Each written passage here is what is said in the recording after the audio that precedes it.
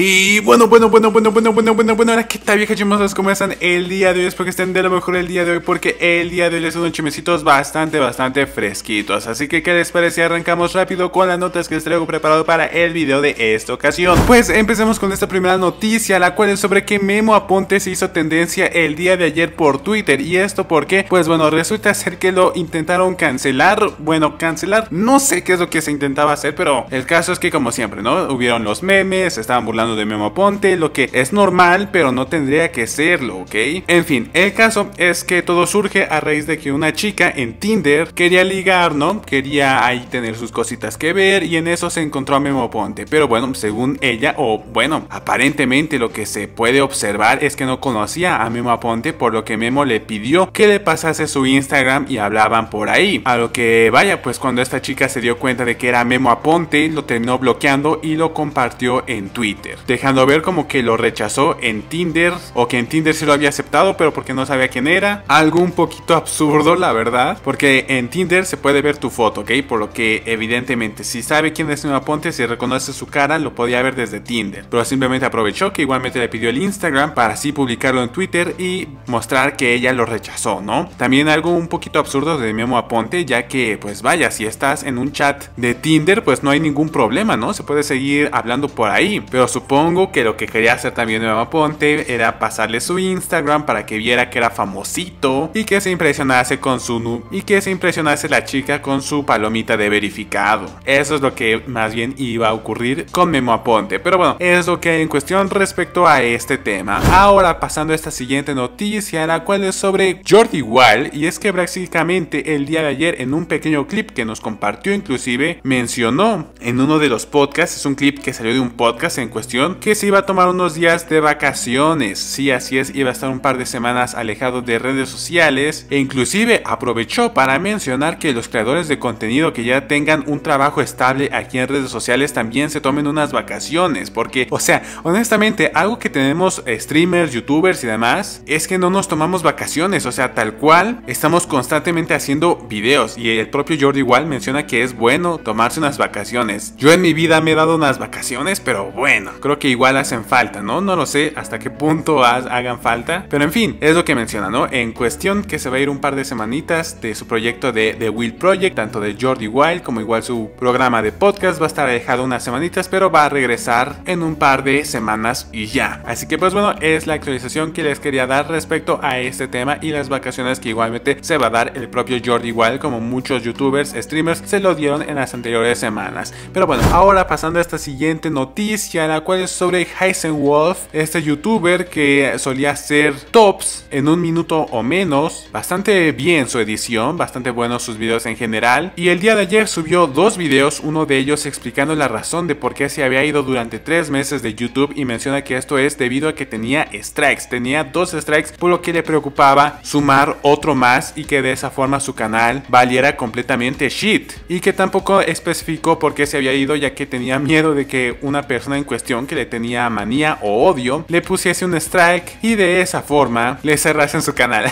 Lo entiendo completamente, sé esa sensación que siente él o que sintió él, es completamente entendible ese pensamiento que te llegas a plantear y el no decir nada por temor. También subió otro video en el cual pues explica un poquito cómo es la vida de youtuber, de cómo es en sí la plataforma de miedo, que a pesar de que entre comillas los youtubers no tenemos jefes, pues sí, no hay ningún jefe, pero lo único que nos está sustentando es un algoritmo, es un robot, y como tal, si tenemos alguna queja, no hay ningún sindicato, no hay absolutamente nadie con quien podamos hablar, así que tal cual estamos a la deriva. ¿Puede tomarse como el mejor trabajo del mundo? Sí, pero también se puede tomar como el peor trabajo, porque tal cual, no hay nadie que te explote, tú solito eres el que te explotas, para así complacer a un algoritmo. Pero bueno, el caso, eso es lo que nos mencionó Heisenwolf en su video, en sus 2 videos, mejor dicho, que subió el día de ayer. Bastante interesante su segundo video, fue tipo documental y estuvo bastante bien. De hecho, creo que me lo voy a ver en la próxima semana nuevamente, porque está bastante bien. Pero bueno, es lo que hay en cuestión respecto a este tema. Ahora pasando a esta siguiente noticia, la cual es sobre Mayichi, y es que vaya, pues resulta ser que hay ciertos canales en YouTube que resuben su contenido en pequeños clips o en videos largos, que de por sí, algo así efectivamente sí que llega a afectar, en este caso a Mayichi, que ahorita vamos a ver el por qué, pero también esto como tal no está permitido en YouTube, porque esto no puede ser considerado como fair use. Es decir, fair use es cuando usas un pequeño clip de algún directo o algo así, simplemente para darle contexto a lo que tú estás hablando. Pero ya otra cosa es precisamente hacer lo que hacen estos canales de subir videos de 10 minutos del directo de otra persona. Eso sí que en teoría ya no está permitido, pero bueno, hay muchas personas, como en este caso Mayichi, permite que usen su contenido. Sin embargo, pues hay ocasiones en las cuales le llega a molestar, porque hay ciertas personas que usan estos clips para poner títulos pues bastante con doble sentido, y ahorita vamos a ver a lo que se refiere precisamente esto. Y dice Mayichi: estoy muy pero que muy quemada de los videos que me sacan. Al final son con títulos buscando el salseo, como logré tumbaros los canales, os iréis a la verga de mi parte. What the fuck. Es que encima entras y toda esa gente diciendo algunas cosas feas de mí. Es como el centro de reunión de los haters en algunos casos. Bueno, realmente específicamente no sé a cuáles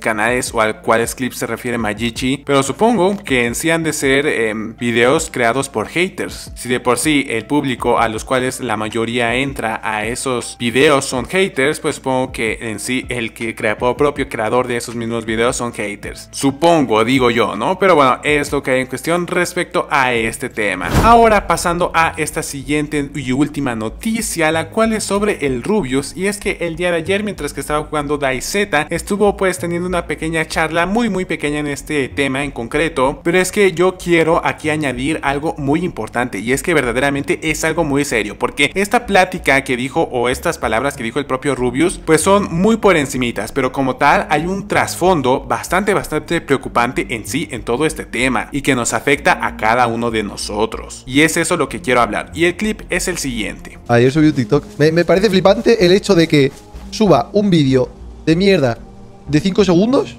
Somos un chat bombastic. Y que tenga más vídeo, o sea, más visitas que un vídeo de Skyrim, el último vídeo de Skyrim que subí, ¿sabes? En plan, que estuve literalmente semanas trabajándome, ¿sabes? Literalmente haciendo este TikTok, estuve 5 segundos así y ya está, ¿sabes? Un vídeo que tardo semanas, meses a lo mejor con la idea y todo en hacer, y tiene las mismas visitas. O sea, yo... Y después veo a un montón de youtubers ahora subiendo shorts. Está el mundo obsesionado ahora con shorts, con cosas, vídeos en plan de 2 segundos. ¿Qué está pasando? Veo un vídeo antes en plan de Vegeta que ha subido un short de 20 segundos que sale en plan con el gato saliendo de los huevos o algo así, en plan por los pantalones. No entiendo nada del mundo, te lo juro. ¿Tan jodidos estamos? En plan que necesitamos... En plan, ya un minuto... En la tarde fui a los coches hecho que un vídeo de 2 minutos ya es como... demasiado para la gente, tío. Estamos tan necesitados de estímulos, tío, que necesitamos estar en plan... scroll, clic, cambia, necesito información nueva, todo el rato. En serio, tío, estamos llegando a ese punto, tío, me da miedo, me da miedo, tío.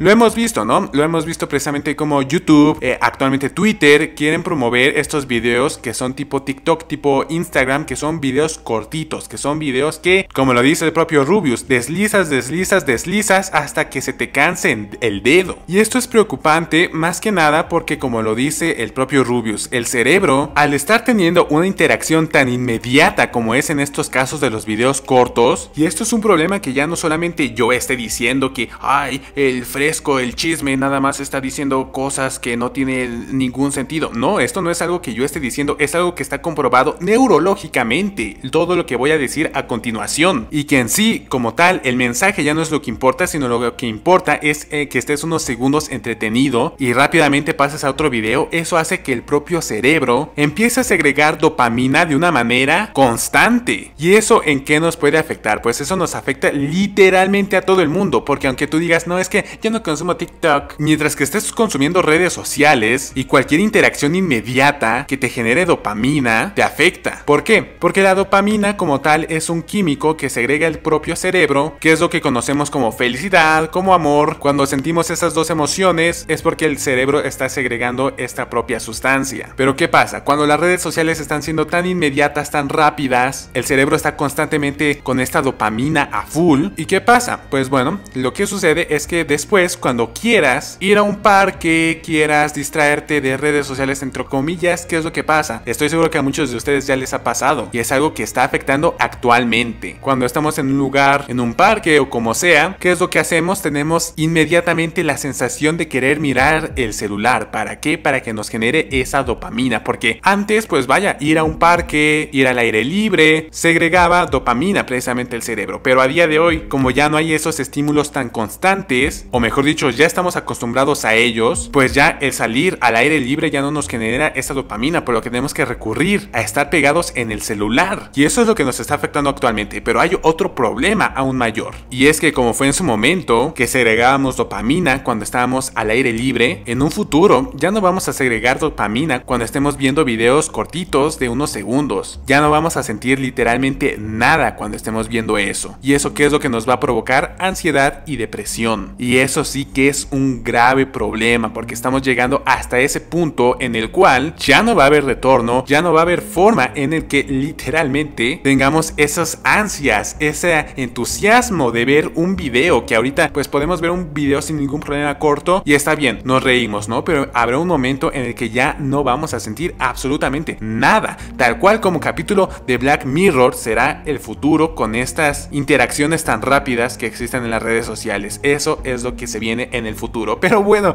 o sea, me alargué completamente con este tema, que era un tema de el Rubius y la queja que igualmente tuvo con este tema, concretamente de los shorts que hay en YouTube, que existen actualmente. Pero es que quería mostrarles todo el panorama completo y por qué efectivamente esto es un gran problema. Pero bueno, ¿ustedes qué piensan de esto, viejas chimos? Ya saben que lo pueden dejar en los comentarios para saber su opinión de ustedes, ya que ustedes tienen la opinión más importante de todos estos chismes. Sin más que decir, yo les deseo hasta un próximo video. Gracias por ver este mismo. Adiós.